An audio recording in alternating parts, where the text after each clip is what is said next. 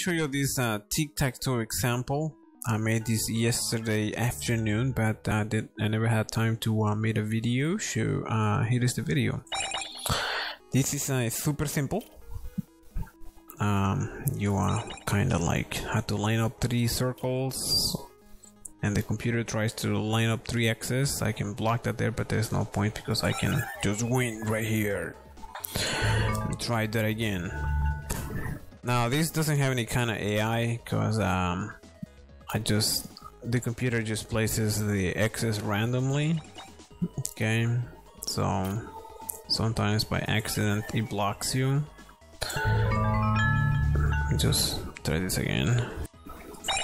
She almost won, and the computer wins. Now you can make it that if you had this configuration, you will place one here randomly between this or somewhere else.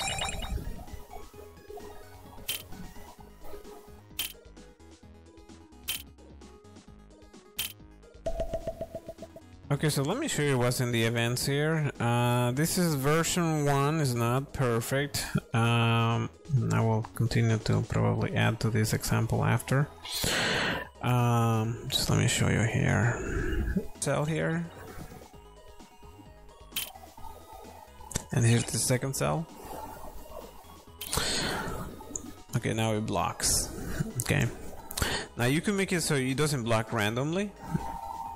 You can make it that if these 2 are filled, then instead of placing this randomly, you actually place it in the 3rd box. Another configuration could be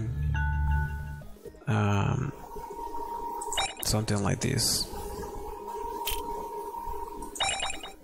If these 2 are here, then you could place the green checkerboard over here, like between here or randomly, I guess, right?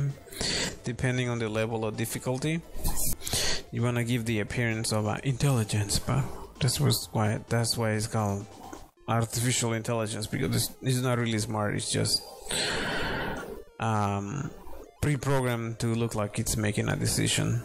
You can download this on my itch.io page, so you can download that and continue adding to this. You can export this for Android. Let me just show you how to export to Android if you have never done it before. You can do it here. Export package for Android. Thanks for watching, guys. See you guys in the next video. Bye now.